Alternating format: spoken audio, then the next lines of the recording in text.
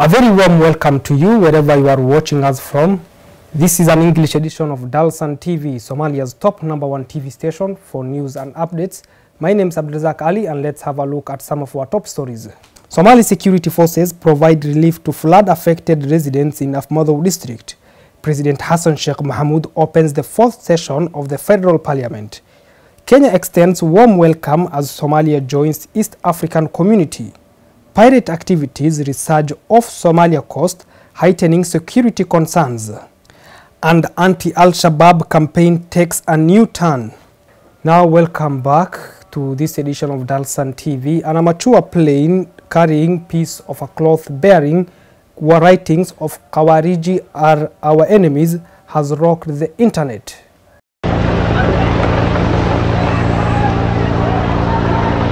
An amateur video of a plane carrying a piece of cloth bearing the writings, Kawariji our enemies, has rocked the internet.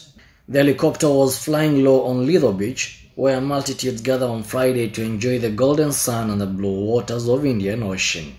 One of President Hassan Sheikh Mohamud's multifaceted approach to countering Al-Shabaab insurgency, other than military, is challenging the ideology. The Hassan Sheikh-led administration has held religious meetings with scholars from across East Africa to challenge the doctrines of the extremist Al-Shabaab group. Massive anti-Al-Shabaab campaigns have also been launched in different parts of the country to challenge the extremist views of Al-Shabaab. The origin of the helicopter remains vague, but the message was clear: Kawarij is the enemy. Now elsewhere, the Somali National Army Forces, in collaboration with the Jubaland State Forces, have delivered an essential aid, including food, to the people affected by floods in Afmadow district. The Somali National Army Forces, in collaboration with Jubaland State Forces, took swift action by delivering essential relief supplies to the people of Afmadow district. The devastating floods have brought about immense hardship for the local population, prompting the urgent need for assistance. The joint forces mobilized in distributing a range of crucial items to the affected residents. Foodstuff, water, blanket and medicine were among the supplies provided, ensuring that the basic needs of the flood victims were met. Additionally, the forces carried out a commendable evacuation operation, rescuing stranded individuals and relocating them to safer zones away from the flood waters. Afmadow district, situated within the jurisdiction of Jubaland, a federal member state of Somalia, has been grappling with recent recurring floods as a result of the seasonal rains. The swelling of the Juba River, which bridges its banks during this period, has been the primary cause of these devastating floods. The consequences have been dire, with communities enduring displacement, damaged infrastructure, and the loss of livelihoods. Now elsewhere, the president of the federal government of Somalia, that is Hassan Sheikh Mohamud, has officially opened the 4th session of the federal parliament of Somalia following his return from Arusha, Tanzania, where he participated in the East African Community Summit, which culminated into Somalia joining the bloc. President Hassan Sheikh Mohamud has on Sunday officially opened the 4th session of the federal parliament in the capital following his return from Arusha, Tanzania, where he participated in the East African Community Summit, which culminated into Somalia joining the group. In his maiden speech to the lawmakers, President Mohamud underlined his administration efforts and success in lobbying for successively joining the East African Community Regional Bloc as the 8th member. The head of the state lauded the MPs for enacting crucial bills which he said are critical to the development and nation building as the country gears up for regional integration. The president also highlighted the strides made by his administration in the ongoing counter-terrorism offensive against Al-Shabaab, which he said has gained momentum. He commended the Somali National Army for their bravery and patriotism in eradicating the Al-Shabaab group from several areas which are under the control of the Somali government. The president furthermore delineated to the members of the parliament on preparation of the second phase of the offensive against the Al-Qaeda group and called on the legislators to play a vital role in defeating the terror organization. Mohamud, in concluding his speech, called for the urgent resolution of the political and electoral impasse in Puntland state and appealed to the political leaders in the region to comply with the call by traditional and international partners for peaceful and credible elections. Now, Somalia has been admitted into the East African Community as the 8th member of the EAC, drawing praise from the Cabinet Secretary of Kenya, Musalia Mudavadi.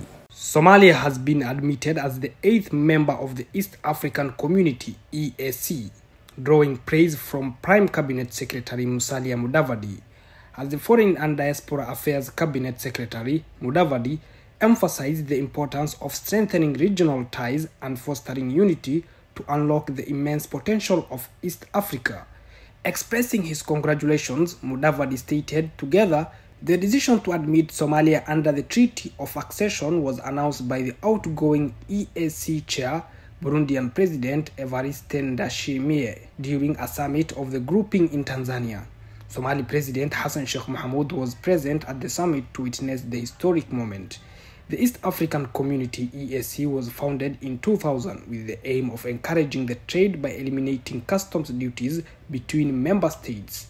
The treaty for the establishment of the East African Community was signed on November 30th, 1999 and came into force on July 7, 2000, following ratification by the original 3 partner states, Kenya, Uganda and Tanzania. Rwanda and Burundi joined the East Africa Community on June 18, 2007, becoming full members of this community on July 1, 2007. South Sudan became a member in 2016, followed by formal accession of the Democratic Republic of Congo in 2022 after signing the treaty accession in Nairobi. The EAC aims to widen and deepen cooperation among the partner states in political, economic and social fields for mutual benefit. The East African Community also administers key services including oversight of civil aviation, coordination of public health policy, promotion of Swahili as a regional language, and funding sustainable development initiatives.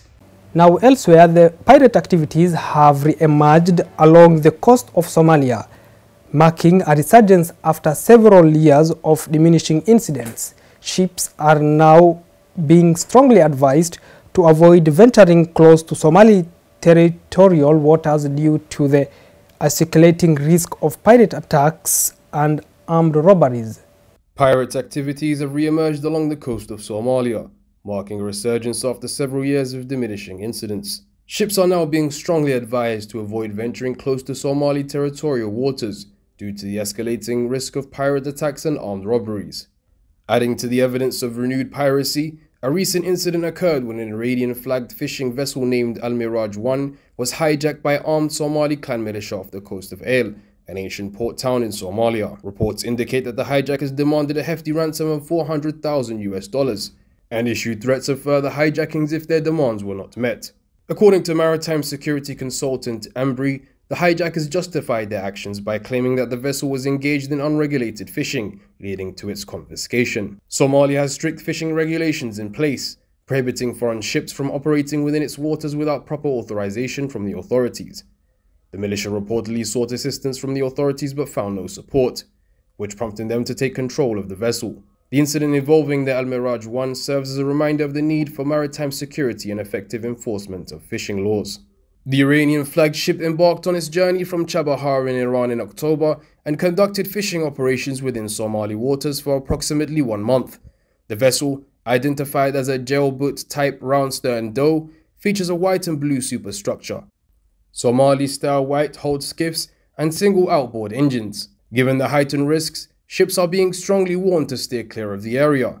While piracy off the Somali coast had gradually declined in recent years, with larger vessels being the primary targets, the recent incident involving the Al Miraj 1 underscores the potential for smaller fishing vessels to fall victim to piracy as well.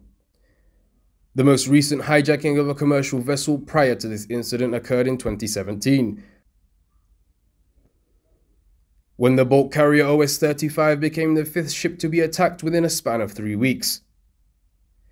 In response to the escalating threat, international maritime organizations, navies, and coastal states are urged to intensify their efforts in combating piracy and protecting the waters off the coast of Somalia. Cooperative initiatives, intelligence sharing, and enhanced patrols are essential in deterring and swiftly responding to pirate attacks. That's all we have prepared for you. My name is Abdulrazak Ali. We wish you a lovely evening.